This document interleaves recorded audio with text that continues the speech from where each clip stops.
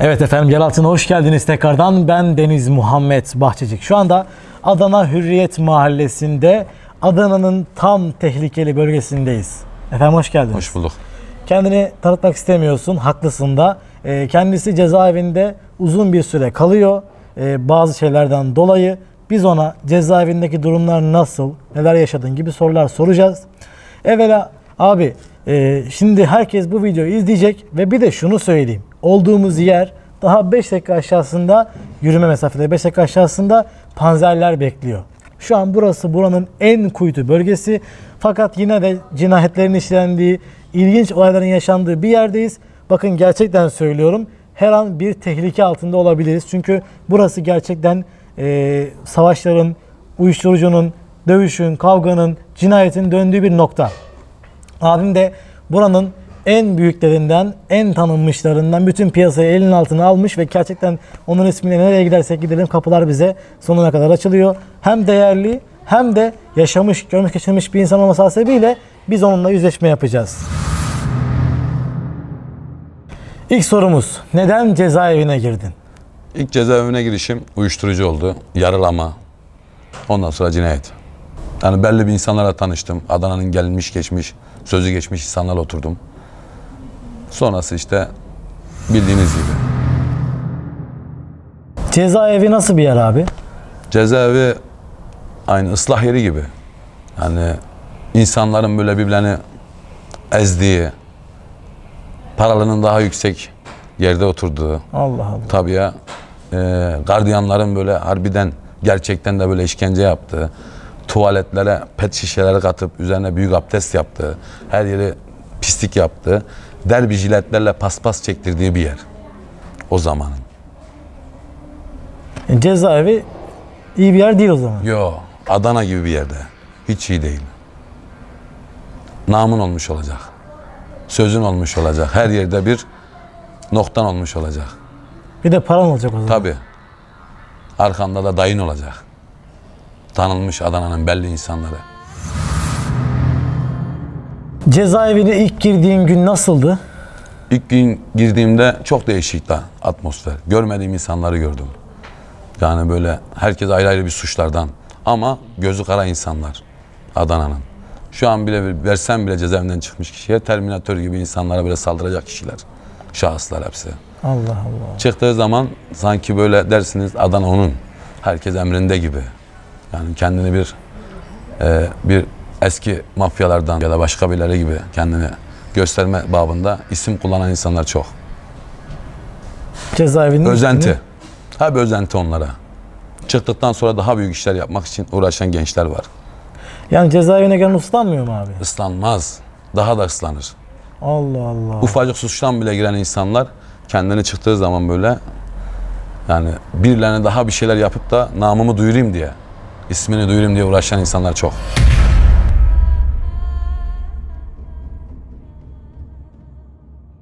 Cezaevinde işkence var mı? İşkence şöyle.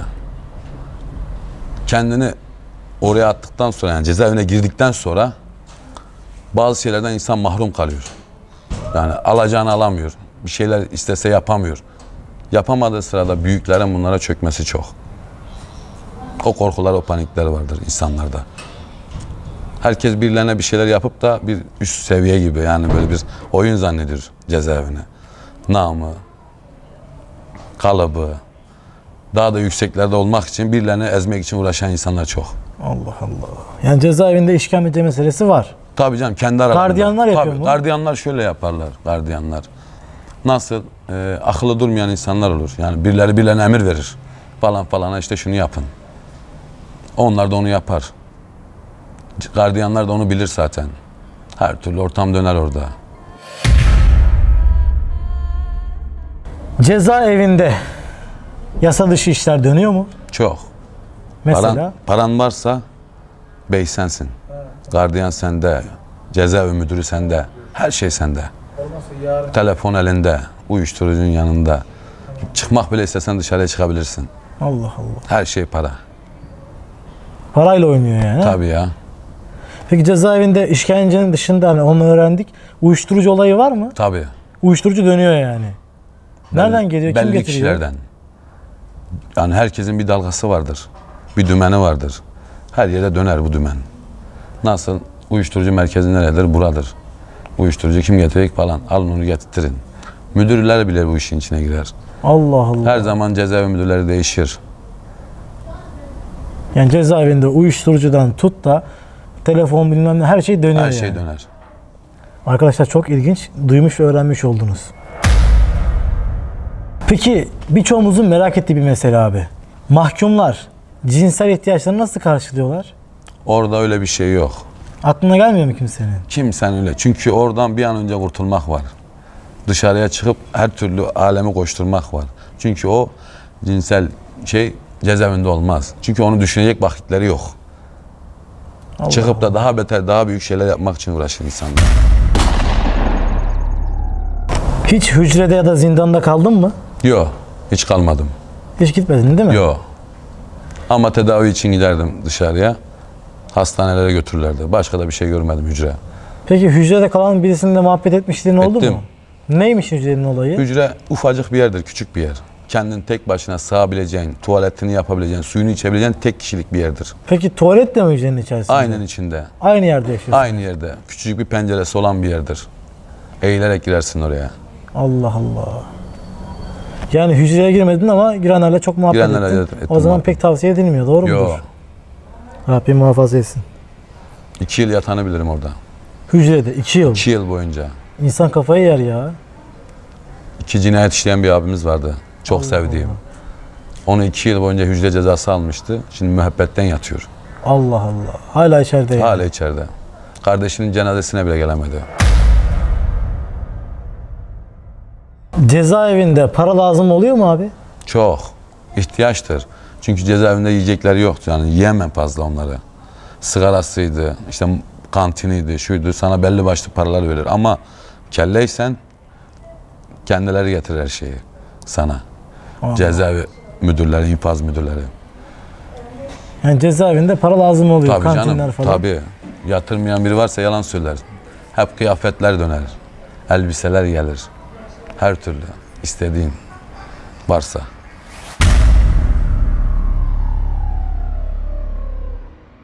Videonun girişinde cinayetten dolayı içeride kaldım dedin. Neden işledin abi cinayeti? Bir zorunluluk hissettim o anda. Yapmam gerektiğini hissettim ve yaptım. Zorunluluk yani. O zamanın işte özentisi, bir büyüğümüz diyor ki şunu yapar mısın? Yaparız. Çünkü bir yerlere geleceğiz. Çünkü onların yanına, kollarının altına gireceğiz. Zevkle yapar insan. Çünkü bir yerler namın olacak ya, adın olacak. Ad oldu mu her şey olur. İşte falan kes planı yaptırdı dediği zaman işlem biter. Ondan sonra gittiğin zaman herkes el pençe durur sana, ayağa kalkar. Hep özenti. Hep büyüklerin yapmıştır olduğu şeyler gençlere. Gençler de bunu her zaman yapar. Hazırdır da şu an. Binlerce genç yola yollarsın. Allah Allah. Yani sen gençliğinin kurbanı mı oldun abi? Öyle mi oldu? Aynen öyle. Özenti. Peki nasıl öldürdün şahsı? Arabayla gittik. Kişiyi bırakacaktık. Çünkü yüklü bir parası vardı. O yüklü paralar alınca bir muhabbet, sigara içmek için dışarıya çıkılıyor. Ve oradan onu itekleyerek böyle aşağı atmak. Yaptığımız. Aşağı attın yani. Yüksekten aşağı. Aynen.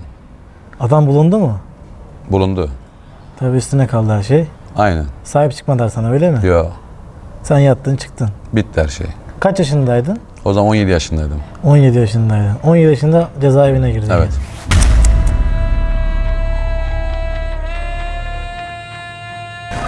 Yani tekrar soracağım ama pişman oldun mu abi? Çok. Ya gece yatağa yattığında falan. Onun için çok dua ettim. Çok tövbe istiğfar ettim onun için. Ne oldu peki? Yani vicdanı rahatlayabildin mi biraz da olsa? Az da olsa, bir nebze de olsa. İyi insanları tanıdıktan sonra bazı şeyler oldu. Yoksa eski halim olaydı hiç umurumda bile olmazdı. Gene bir tane daha olurdu, bir tane daha olurdu.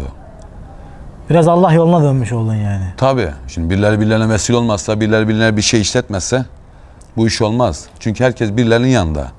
İyilerle olan iyi hal üzerine. Kötülerle olan kötülerle olan. Tekrardan böyle büyük para gelse eline ve o para bir kişi de olsa, yani yine olsa yine yapar mısın abi? Yo, şu an şu aklımla, şu fikrimle hayatta yapmam. O cinayet bir kere gençliğinin kurbanıydı, öyle mi? O zaman özentisiydi. Bir yerlere gelme. Nam. Ya böyle bir şeyin namı nasıl oluyor ben bilmiyorum ama Allah muhafaza etsin. Peki o kişiyi öldürmeden önce aklından ne geçti abi? Aklımdan hiçbir şey geçmedi. Sadece ona odaklanmıştım. Sadece öldürmeye odaklanmıştın. Aynen.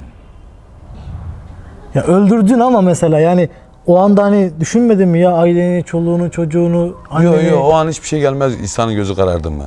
Bir de hap yutturdular mı? Oo, hap da içtin yani tabii. Tabii canım, hiçbir şey görmez gözün. Sen kendini bir ejderha zannedersin. Ya bütün dünyayı önüne alıp keser biçer zannedersin. Ama gel gör ki. Cezaevine girince. Tabii canım, sonu hüsran. Rabbim muhafaza etsin. Nasıl öldürdüğünü detaylı bir şekilde anlatabilir misin? Kulüpten çıkmıştık. Ben de onların yanındaydım. Daha yaşım 17 yaşlarda bir şeyim. Onlar konuşurken ben hep ona odaklanmıştım hep. Yani bir açığını yakalayayım. Arabadan inmiştik. Birer sigara yaktılar. Ben de hep onu gözetliyordum. Yani hep onu kolluyordum. Sonunda baktım bir boşluğunu buldum. Onu oradan itekledim böyle. İteklediğim masana eski barajdan aşağı düştü. Baraja mı attın? Tabii. Suyun içine. Tabii canım. Hiç sonrasında böyle bir garipsedin mi abi? Kardeşim Muhammed vardı rahmetli. Allah rahmet O hep bana hatırlatırdı. Nasıl hesap vereceksin? Nasıl olacak bunun sonu? Allah büyük derdim. Affeder. Ama hiçbir zaman aklımdan çıkmadı. Her gece de mezarındayım kardeşimin. Hep onu konuşurum. Dan derdi, ne zaman hesap vereceksin? Nasıl hesap vereceksin?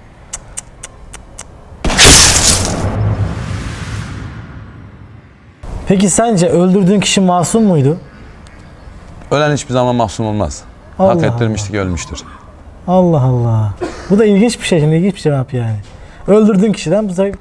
Çünkü birileri muhakkak ondan faydalanacak. O kişiden. Bu ben olmasam bir başkası olacak. Muhakkak birileri ondan faydalanacak yani. Masum değildi diyorsun. Yo. Çünkü hak ediyordu onu. Şimdi ben yapmazsam onu bir başkası yapacaktı muhakkak. Herkes birilerine böyle yarasa gibi. Onun kanını emecek. Çökeceklerdi. Tabii. Öldürdüğün kişinin hiç mezarına gittin mi? Yo. Hiç gitmedim. Hiç gitmedin? Hiç gitmedim. Cesaretin var mı? Yo. Hiç cesaretim yok. Çünkü gidemezsin değil mi? İnsan yaptığı, işlediği bir hatanın peşine düşmesi pişmanlık. Ama isterim yani, bilsem nerede olduğunu gene gitmek isterim yani şu an. Şu an şu halimle, şu fikrimle, zikrimle gitmek isterim. O eski halim olsa hayatta düşünmem. Umurumda bile olmaz. Ama şu anki halimden, şu an vaktimle gitmek isterim. Öldürdüğün kişi rüyana girdi mi hiç? Çok. Gözünün önüne geliyor Çok. değil mi? Anlatabilir misin biraz bize? Bir defasında hiç unutmam, böyle yeşillik bir alandaydık. O önümdeydi, ben de onun arkasındaydım her zaman. Yürürdü o, ben de onun arkasında yürüdüm. Bir keresinde gene böyle bir su, böyle bir ırmak gibi bir yerdeydik gene. O oturuyordu, ben de ayaktaydım her zaman. Allah Allah. Vallahi çok garip bir hikaye. Ya keşke yani bunu işlememiş olsaydın. Keşke seninle bunları konuşamıyor olsaydık. Ama olmuş. Der ya, olmuşa ölmüşe çare yok diye. Allah bir daha yaşatmasın. En ufak bir şekilde kimsenin canını yakma inşallah diyelim. Bunu da söylemiş olalım. Peki biraz daha böyle kalplere dokunan bir soru olacak. Senin de kalbine mutlaka dokunacaktır bu soru. Soracağım sıra kalbinde bir sızlama meydana geldi. Öldürdüğün kişinin son sözünü hatırlıyor musun abi? Biz neden buraya geldik? Son sözü buydu. He. Biz neden buraya geldik? Sonra? Kafası güzeldi zaten. Ankollüydü. Ben içmezdim alkol. Son sözü biz neden buraya geldik? Ondan sonra da sahne koptu.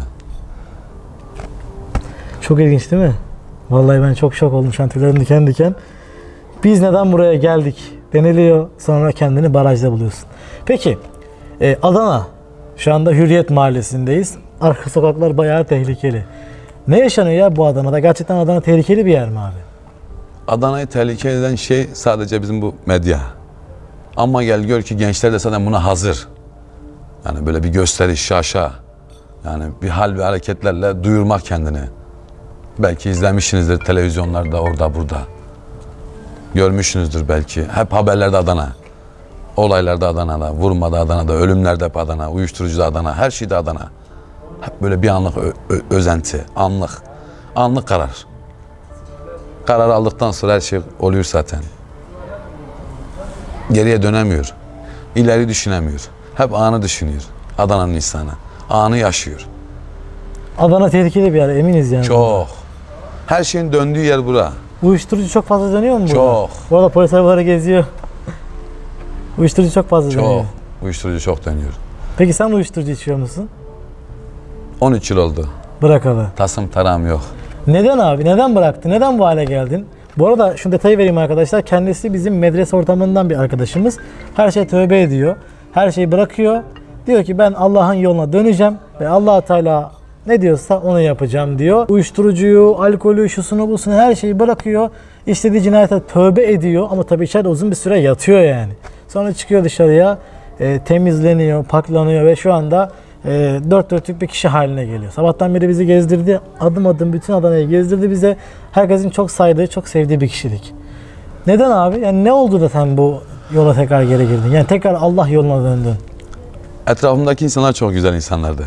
Çevremdeki insanlar. Baktığım zaman abdestinde, namazında hep iyi haller üzerine. Çünkü gördüğüm zaman o kişiler, şahısları, insanlar onlara saygı gösteriyor, tebessüm ediyor, selam veriyor.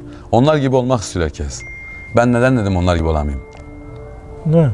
Neden dedim ve hamdolsun ki böyle iyi insanlar tanıştım. İyi hal üzerine olduk inşallah. Allah tamamını erdirsin. Amin. Öldürdüğün meseleyle alakalı. Şimdi öldürdüğün bir insanı, eyvallah, burada hemfikiriz. Ama bu kişi sana ne hatırlatıyor? Yani aklına o gelince o anki hissiyatın ne oluyor abi? Şahsı gördüğüm zaman, misal aklıma geldiği zaman, yani bana büyüklerin, yani büyük dediğim kişilerin vermiş olduğu karar, yani buna bu yapılacak, hemen adım atar gençlerden. Ben de kendi kendime attım. Ben bunu yaparım dedim. Ama yaptıktan sonra zamanla, o bir anda olmuyor. Anlık karar verdikten sonra sanki böyle iyi bir şey yapmışım. Böyle herkes beni gözlü olmuşum. Ama sonra bir bakayım etrafımda kimse kalmamış.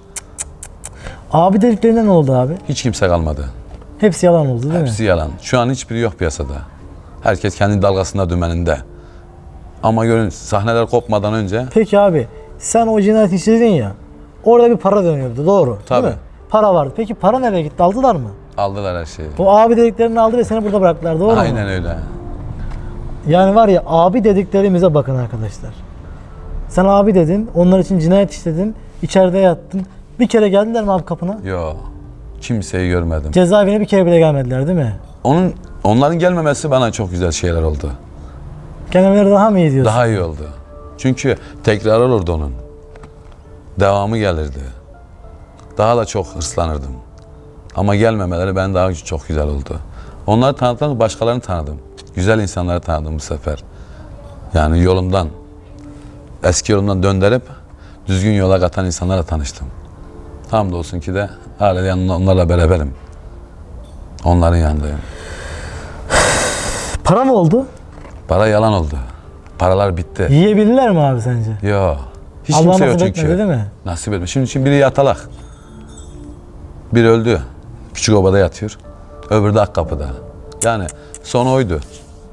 Hadi tabir var ya, su yolunda kırılır. Herkes ektiğini biçti. Evet dostlar, mutlaka ders çıkartmaya bakın.